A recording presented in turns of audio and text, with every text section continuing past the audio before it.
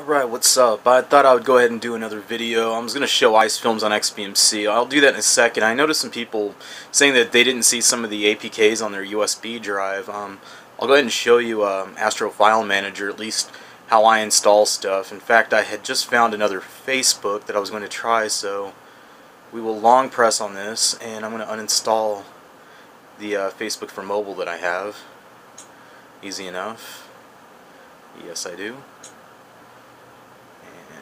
Quick, easy way to delete anything, just pop it on your home screen and uninstall it.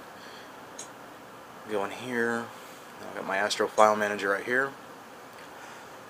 If you go on to My Files 2, it'll take you straight to your USB. And this is everything I have on my USB drive right now. Let's see here, I got a tablet app. I was going to try Facebook. I'll do a review on it later if it actually does work, but I figured at least I could show you how to install something straight from USB. And that's, I mean, simple enough. Install it. And hopefully it will actually be compatible. I'll go into that one later. And just click my home screen and come back. And I'll go ahead and show XBMC. I know I have Icefilms running on this. It does take a little bit for it to, I guess, read through all the movies. I've noticed it can take it a minute or two to populate. That said, we'll go ahead and go into it. Let's see here. Video add-ons. And I'll post a link in the description again so you can know how to install XBMChub. Follow the instructions completely. It tells you exactly how to install everything. Adds a lot more repositories in here so you can have, live stream, Icefilms, Pandora. It will add a lot more to XBMC than what's already in there. Let's go to movies. And directories. I was running Idiocracy off this, so maybe I'll just go back to that movie.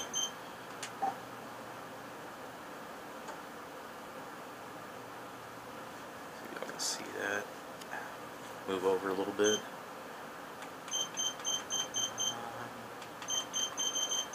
Plenty of movies in here. Here's Idiocracy.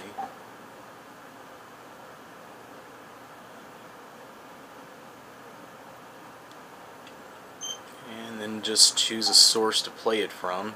Some of them have a CAPTCHA, some don't. Just use the on-screen keyboard and you can type in the CAPTCHAs just fine. I don't think this LU one, I don't believe it has a CAPTCHA.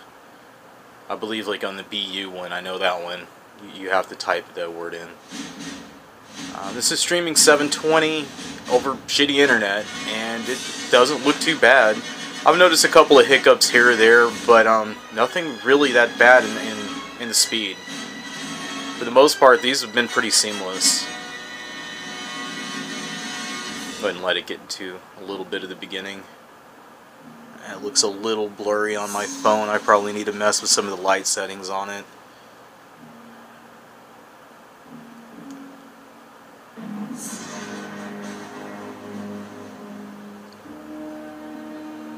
As the 21st century began. This is good. It's got a lot of movies. It's got TV shows. Usually any new stuff. I think I watched a TV show pilot on here earlier, so there's a lot of good material in here. I mean, for a streaming service that's free, just a little work to get it installed, and it plays pretty damn good. I'm not going to get too far into it.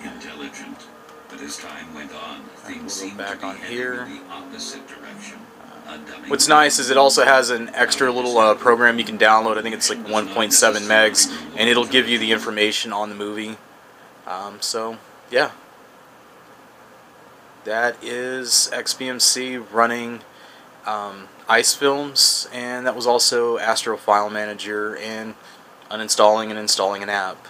Pretty simple to mess with. In fact, I'll go ahead and move that Facebook over to my home screen, and I'll mess with that here in a minute and see if it works any better than the crap I was using before. So that's it for right now. I'll do another video later and show something else running on here, but Icefilms works great, it streams great, I mean, I've got really slow internet on DSL, and the movies seem to stream very well. Alright, I'll post another video up probably later on. I'll just start kind of going through some apps and show some stuff, so stay tuned. Peace out. Take care.